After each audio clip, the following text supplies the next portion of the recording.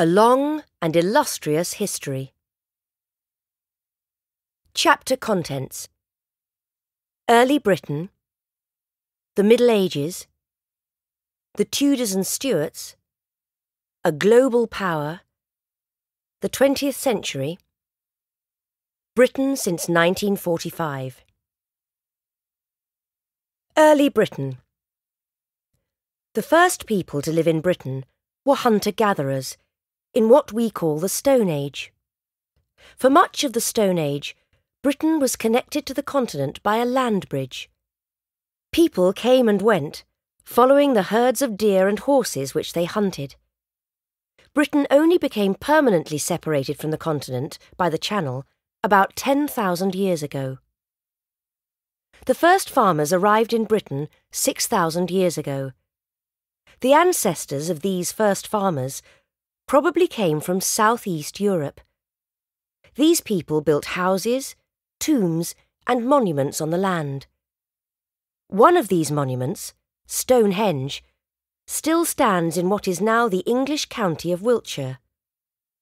Stonehenge was probably a special gathering place for seasonal ceremonies. Other Stone Age sites have also survived.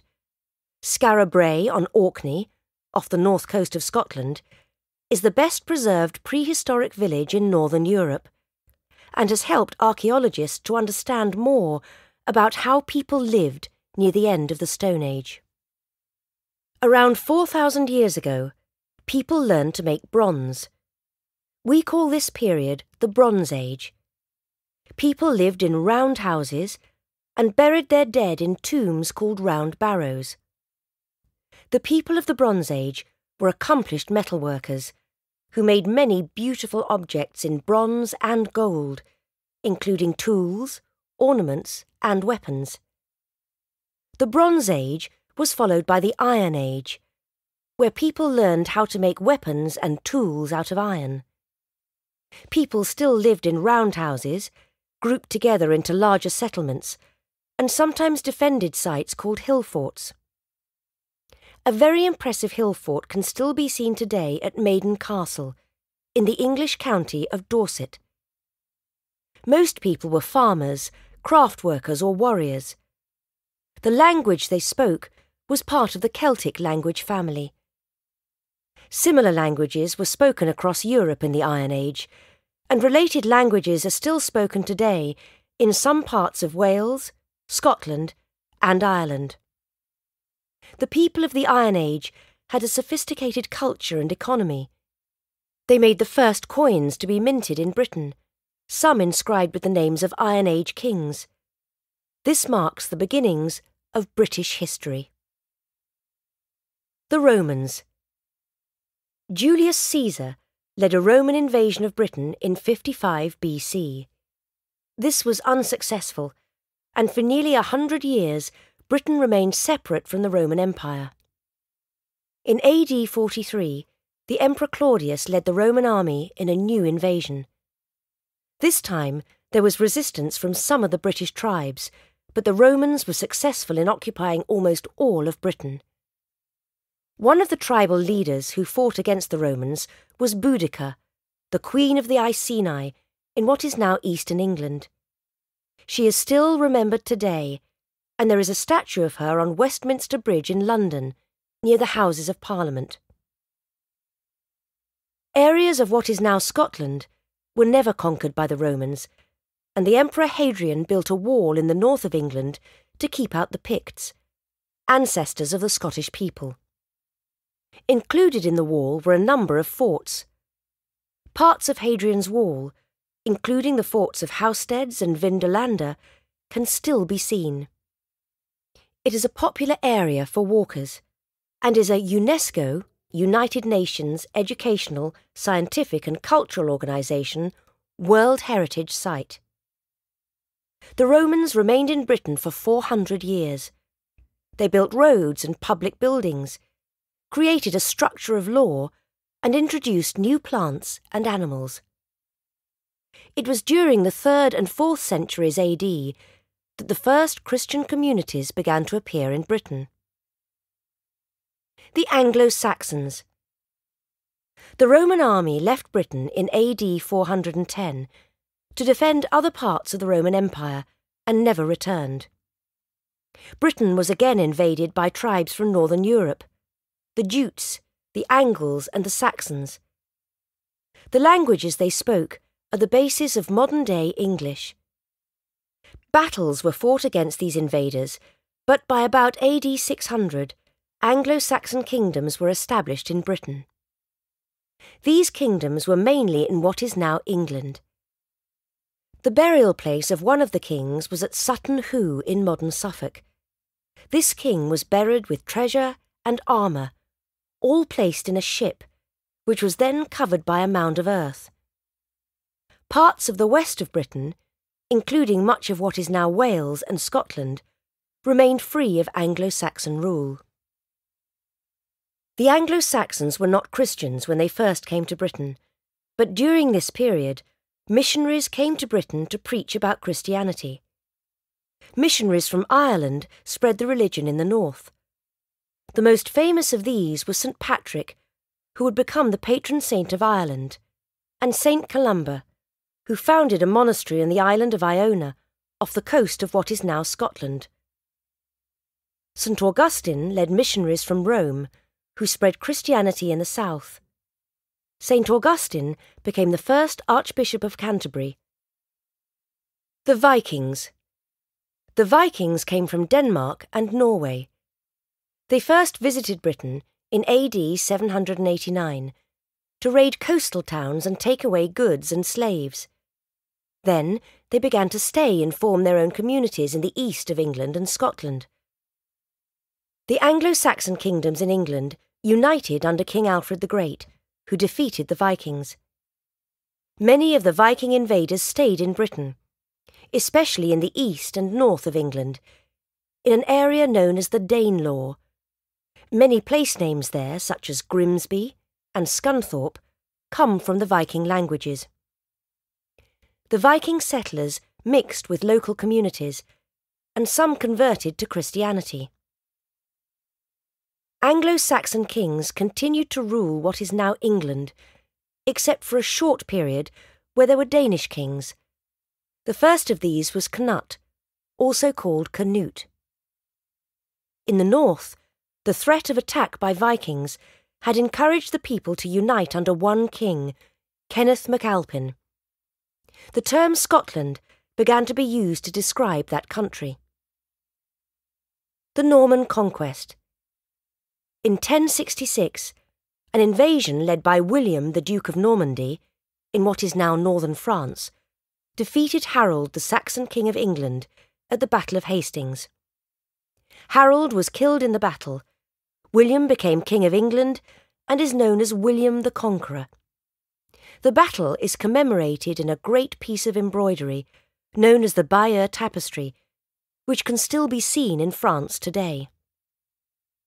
The Norman Conquest was the last successful foreign invasion of England and led to many changes in government and social structures in England.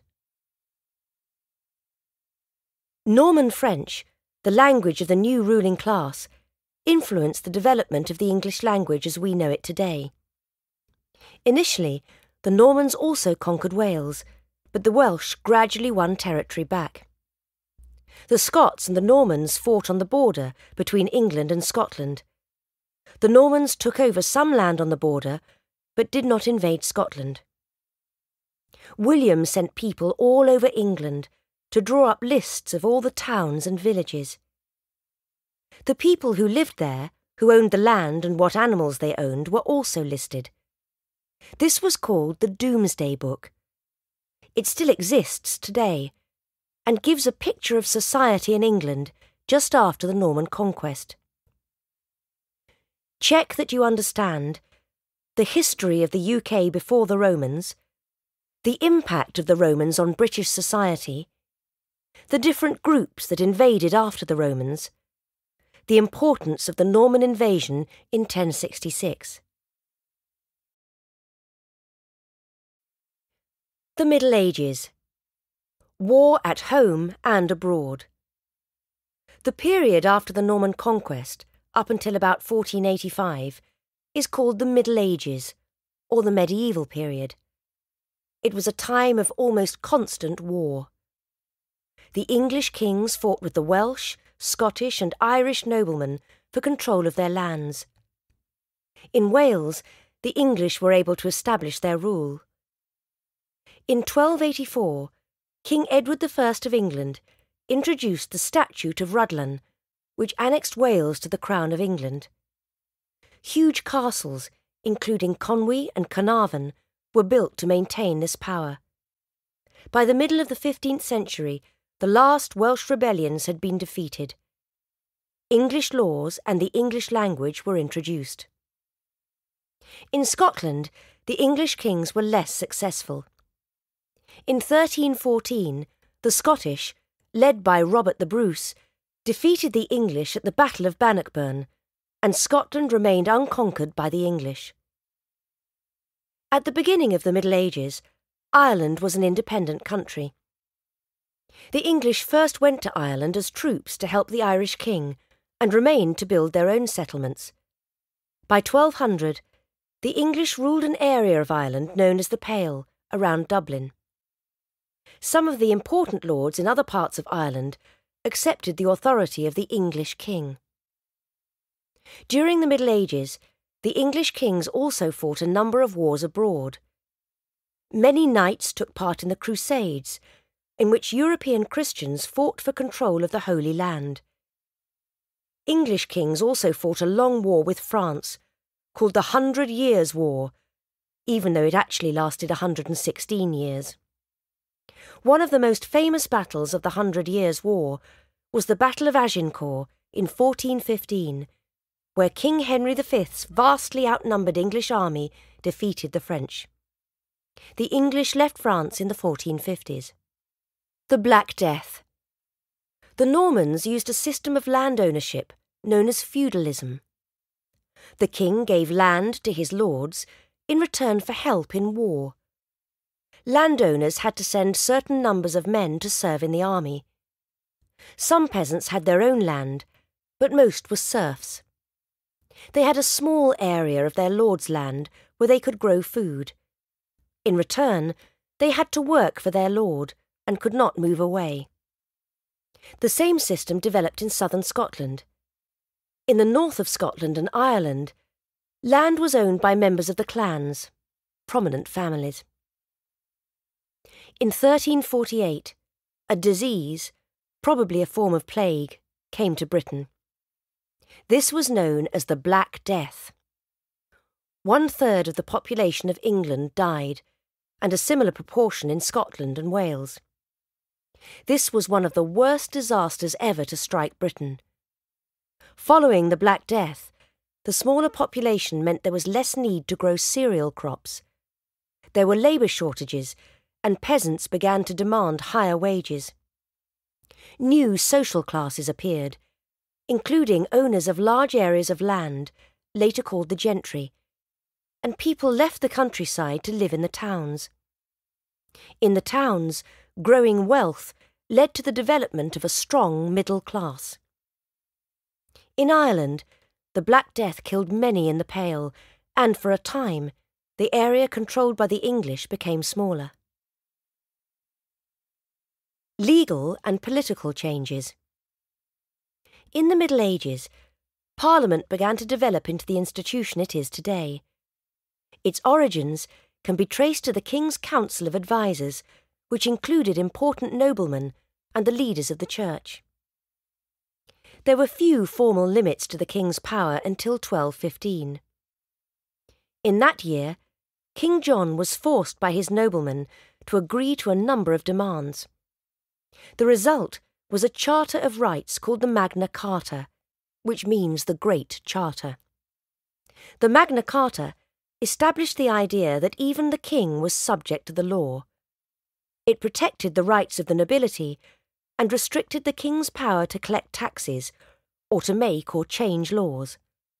In future, the king would need to involve his noblemen in decisions. In England, parliaments were called for the king to consult his nobles, particularly when the king needed to raise money. The numbers attending Parliament increased, and two separate parts, known as houses, were established. The nobility, great landowners and bishops, sat in the House of Lords. Knights, who were usually smaller landowners, and wealthy people from towns and cities, were elected to sit in the House of Commons. Only a small part of the population was able to join in electing the members of the Commons. A similar parliament developed in Scotland. It had three houses called estates: the Lords, the Commons, and the clergy. This was also a time of development in the legal system. The principle that judges are independent of the government began to be established.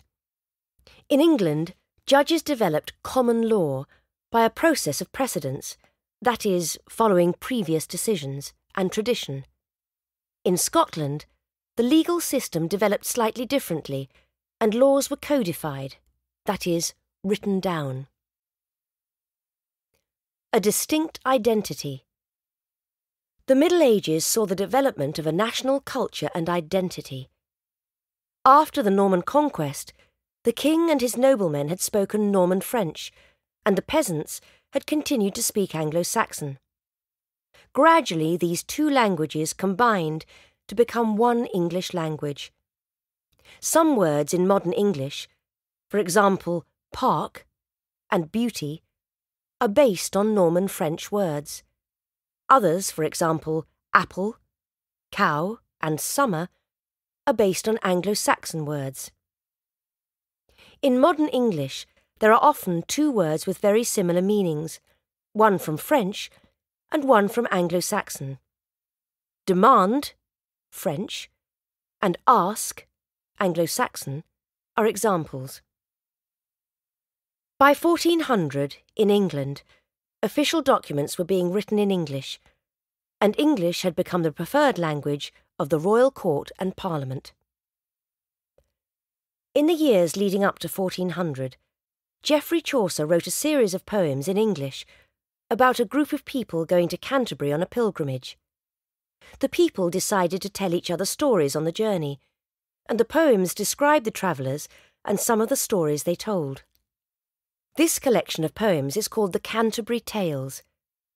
It was one of the first books to be printed by William Caxton, the first person in England to print books using a printing press. Many of the stories are still popular. Some have been made into plays and television programmes. In Scotland, many people continued to speak Gaelic, and the Scots language also developed. A number of poets began to write in the Scots language.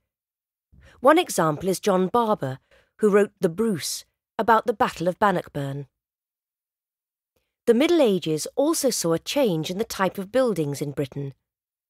Castles were built in many places in Britain and Ireland, partly for defence. Today, many are in ruins, although some, such as Windsor and Edinburgh, are still in use. Great cathedrals, for example Lincoln Cathedral, were also built, and many of these are still used for worship. Several of the cathedrals had windows of stained glass, telling stories about the Bible and Christian saints. The glass in York Minster is a famous example. During this period, England was an important trading nation. English wool became a very important export. People came to England from abroad to trade and also to work. Many had special skills, such as weavers from France, engineers from Germany, glass manufacturers from Italy, and canal builders from Holland. The Wars of the Roses. In 1455, a civil war was begun to decide who should be King of England. It was fought between the supporters of two families, the House of Lancaster and the House of York. This war was called the Wars of the Roses because the symbol of Lancaster was a red rose and the symbol of York was a white rose. The war ended with the Battle of Bosworth Field in 1485. King Richard III of the House of York was killed in the battle, and Henry Tudor, the leader of the House of Lancaster, became King Henry VII. Henry then married King Richard's niece, Elizabeth of York, and united the two families. Henry was the first king of the House of Tudor. The symbol of the House of Tudor was a red rose with a white rose inside it, as a sign that the houses of York and Lancaster were now allies.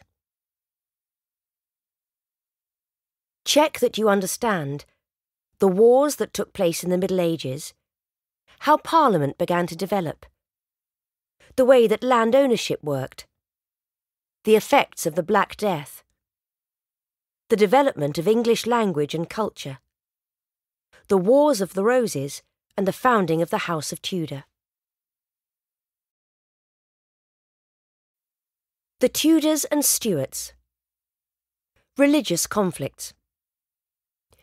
After his victory in the Wars of the Roses, Henry VII wanted to make sure that England remained peaceful and that his position as king was secure.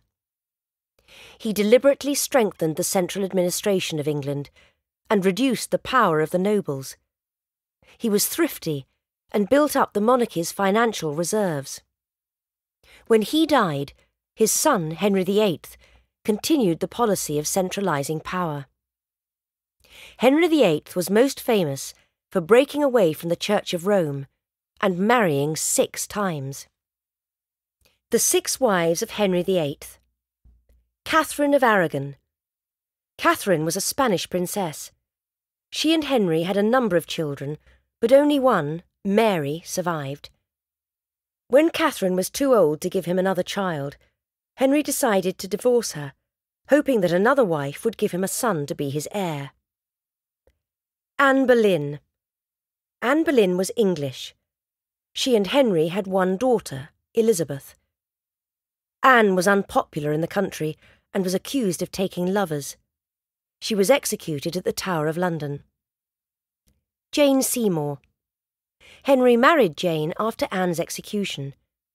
She gave Henry the son he wanted, Edward, but she died shortly after the birth. Anne of Cleves. Anne was a German princess. Henry married her for political reasons, but divorced her soon after. Catherine Howard. Catherine was a cousin of Anne Boleyn. She was also accused of taking lovers and executed. Catherine Parr. Catherine was a widow who married Henry late in his life. She survived him and married again but died soon after. To divorce his first wife, Henry needed the approval of the Pope. When the Pope refused, Henry established the Church of England. In this new church, the king, not the Pope, would have the power to appoint bishops and order how people should worship. At the same time, the Reformation was happening across Europe. This was a movement against the authority of the Pope and the ideas and practices of the Roman Catholic Church. The Protestants formed their own churches. They read the Bible in their own languages instead of in Latin. They did not pray to saints or at shrines, and they believed that a person's own relationship with God was more important than submitting to the authority of the Church. Protestant ideas gradually gained strength in England, Wales and Scotland during the 16th century. In Ireland, however, attempts by the English to impose Protestantism, alongside efforts to introduce the English system of laws about the inheritance of land, led to rebellion from the Irish chieftains, and much brutal fighting followed. During the reign of Henry VIII, Wales became formally united with England by the Act for the Government of Wales. The Welsh sent representatives to the House of Commons, and the Welsh legal system was reformed. Henry VIII was succeeded by his son Edward VI, who was strongly Protestant. During his reign, the Book of Common Prayer was written to be used in the Church of England. A version of this book is still used in some churches today. Edward died at the age of 15, after ruling for just over 6 years, and his half-sister Mary became queen. Mary was a devout Catholic and persecuted Protestants. For this reason, she became known as Bloody Mary. Mary also died after a short reign, and the next monarch was her half-sister Elizabeth, the daughter of Henry VIII and Anne Boleyn. Queen Elizabeth I. Queen Elizabeth I was a Protestant. She re-established the Church of England as the official church in England. Everyone had to attend their local church, and there were laws about the type of religious services and the prayers which could be said. But Elizabeth did not ask about people's real beliefs. She succeeded in finding a balance between the views of Catholics and the more extreme Protestants. In this way, she avoided any serious religious conflict within England. Elizabeth became one of the most popular monarchs in English history, particularly after 1588, when the English defeated the Spanish Armada, a large fleet of ships, which had been sent by Spain to conquer England and restore Catholicism. The Reformation in Scotland and Mary Queen of Scots. Scotland had also been strongly influenced by Protestant ideas. In 1560, the predominantly Protestant Scottish Parliament abolished the authority of the Pope in Scotland, and Roman Catholic religious services became illegal. A Protestant Church of Scotland with an elected leadership was established, but unlike in England, this was not a state church. The Queen of Scotland, Mary Stuart, often now called Mary, Queen of Scots, was a Catholic. She was only a week old when her father died and she became queen. Much of her childhood was spent in France. When she returned to Scotland, she was the centre of a power struggle between different groups. When her husband was murdered, Mary was suspected of involvement and fled to England. She gave her throne to her Protestant son, James VI of Scotland. Mary was Elizabeth I's cousin, and hoped that Elizabeth might help her. But Elizabeth suspected Mary of wanting to take over the English throne, and kept her a prisoner for 20 years. Mary was eventually executed, accused of plotting against Elizabeth I.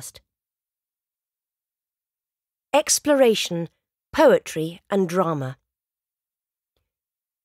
The Elizabethan period in England was a time of growing patriotism, a feeling of pride in being English. English explorers sought new trade routes and tried to expand British trade into the Spanish colonies in the Americas. Sir Francis Drake, one of the commanders in the defeat of the Spanish Armada, was one of the founders of England's naval tradition. His ship, the Golden Hind, was one of the first to sail right round, circumnavigate, the world. In Elizabeth I's time, English settlers first began to colonise the eastern coast of America. This colonisation, particularly by people who disagreed with the religious views of the next two kings, greatly increased in the next century.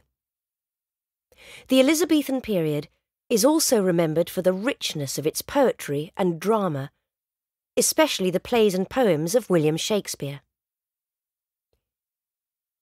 William Shakespeare, 1564 to 1616. Shakespeare was born in Stratford-upon-Avon, England. He was a playwright and actor and wrote many poems and plays. His most famous plays include A Midsummer Night's Dream, Hamlet, Macbeth, and Romeo and Juliet. He also dramatised significant events from the past, but he did not focus solely on kings and queens. He was one of the first to portray ordinary Englishmen and women. Shakespeare had a great influence on the English language and invented many words that are still common today. Lines from his plays and poems, which are often still quoted, include Once more unto the breach, Henry V. To be or not to be, Hamlet. A rose by any other name, Romeo and Juliet. All the world's a stage, As You Like It. The darling buds of May, Sonnet 18. Shall I compare thee to a summer's day? Many people regard Shakespeare as the greatest playwright of all time. His plays and poems are still performed and studied in Britain and other countries today. The Globe Theatre in London is a modern copy of the theatres in which his plays were first performed. James VI and First. Elizabeth I never married, and so had no children of her own to inherit her throne. When she died in 1603, her heir was her cousin James VI of Scotland. He became King James I of England, Wales and Ireland, but Scotland remained a separate country. The King James Bible. One achievement of King James's reign was a new translation of the Bible into English. This translation is known as the King James Version, or the Authorised Version. It was not the first English Bible, but is a version which continues to be used in many Protestant churches today. Ireland. During this period, Ireland was an almost completely Catholic country. Henry VII and Henry VIII had extended English control outside the Pale, and had established English authority over the whole country. Henry VIII took the title King of Ireland. English laws were introduced, and local leaders were expected to follow the instructions of the Lord Lieutenants in Dublin. During the reigns of Elizabeth I and James I, many people in Ireland opposed rule by the Protestant government in England. There were a number of rebellions. The English government encouraged Scottish and English Protestants to settle in Ulster, the northern province of Ireland, taking over the land from Catholic landholders. These settlements were known as plantations. Many of the new settlers came from southwest Scotland, and other land was given to companies based in London.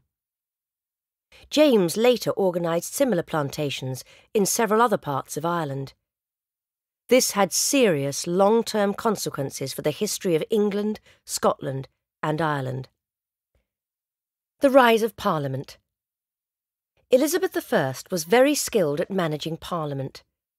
During her reign, she was successful in balancing her wishes and views against those of the House of Lords and those of the House of Commons, which was increasingly Protestant in its views. James I and his son Charles I were less skilled politically. Both believed in the divine right of kings, the idea that the king was directly appointed by God to rule. They thought that the king should be able to act without having to seek approval from Parliament. When Charles I inherited the thrones of England, Wales, Ireland and Scotland, he tried to rule in line with this principle. When he could not get Parliament to agree with his religious and foreign policies, he tried to rule without Parliament at all. For 11 years, he found ways in which to raise money without Parliament's approval, but eventually trouble in Scotland meant that he had to recall Parliament.